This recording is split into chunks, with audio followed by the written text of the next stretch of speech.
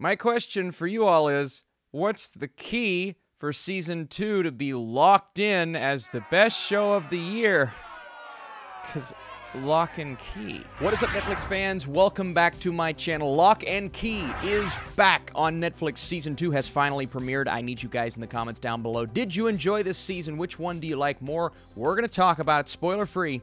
Let's do it. And picking up 3 months after the end of the prior season, evil has won, and they are not alone. The Demon Dodge managed to trick the Locke family into thinking they had sent them back to the hell they came from, but instead took form in their friend Gabe and new henchwoman in Eden, who got infected by a demon at the end of the season. Unbeknownst to the Lockes, and thinking they are now free from these evil demons, our heroes spend most of the season dealing with a separate problem, and that is growing up. So that's your basic premise for Season 2. A premise that I thought was extremely interesting because now Griffin Gluck, who plays Gabe, and if you guys don't know, one of my favorite shows on Netflix ever is American Vandal. Griffin Gluck kind of got his start there, and I really like his charisma, his personality, but this time around he gets to do something a bit different. He has that evil smirk on his face every time we get to see Gabe, or quote-unquote Gabe, because that's how we're approaching this. He does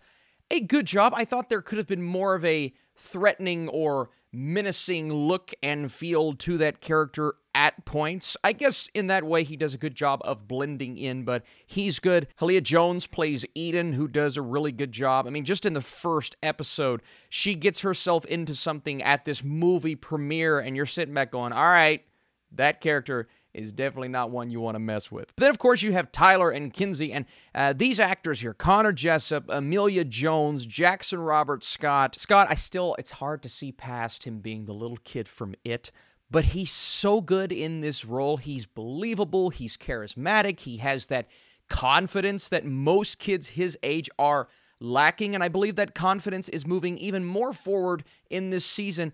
We're getting to see our characters grow up just a bit. And because of that, of course, the rule being, once you hit that age, you begin to kind of forget about all of this magic to start with. That's one thing we see their mother dealing with. I mean, just in the midst of the conversation, Darby Stanchfield, who plays Nina, she is trying to figure out, okay, did I just see that happen?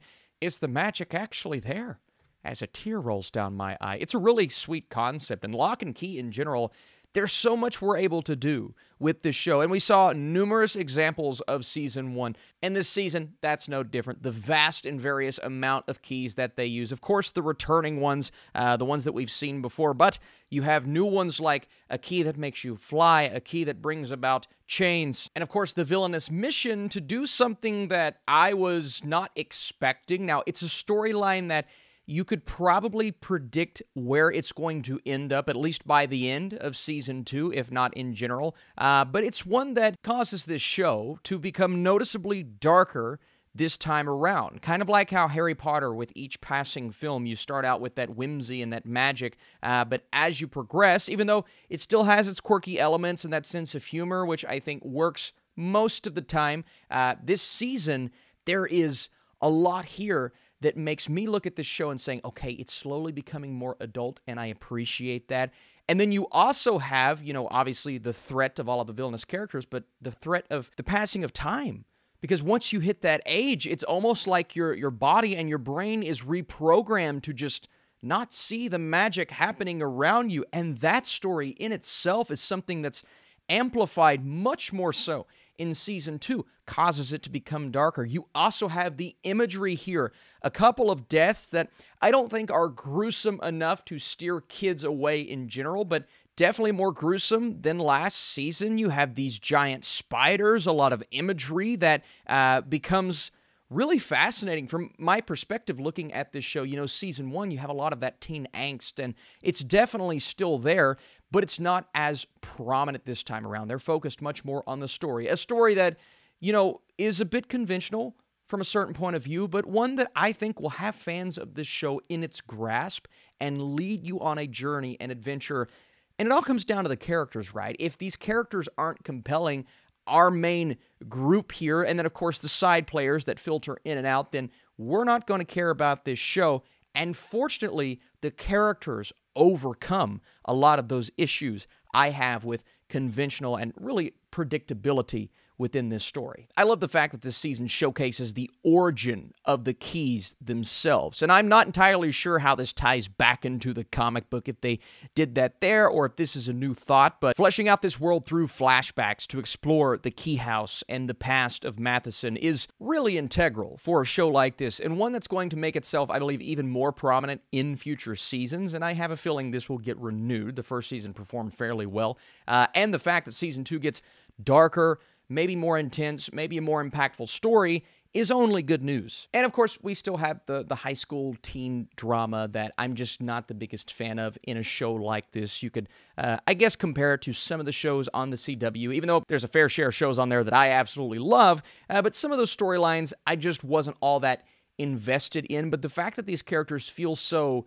human and, you know, getting into this magic, going on these quests, using these keys. I mean, at this point in season 2, they're just kind of using them and not really thinking about the repercussions and not thinking that that evil is still here, is still present. Sometimes those flashbacks that I mentioned can take you out of that rampant buildup when we're going towards a specific scene. Maybe at the end of every episode, we'll get a flashback and it's kind of like, oh man, we had so much momentum there and it almost shot it down. But thankfully, once we get back in, Locke and Key Season 2 almost builds on what made Season 1 so much fun, and I had a good time with Season 2. I really did. I think fans of this show are going to be happy.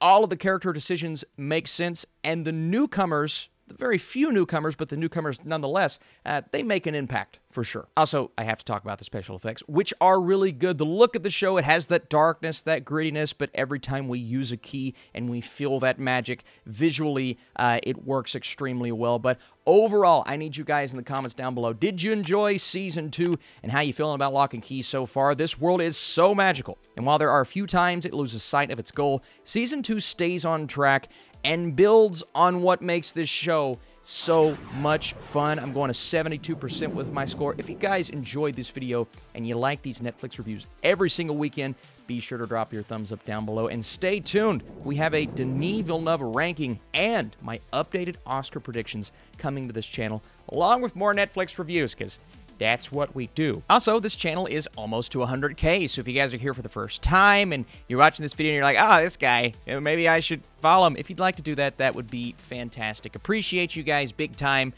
What's a good Locke and Key pun? I've run out of good puns. I never had good puns. All right, I'll see you soon.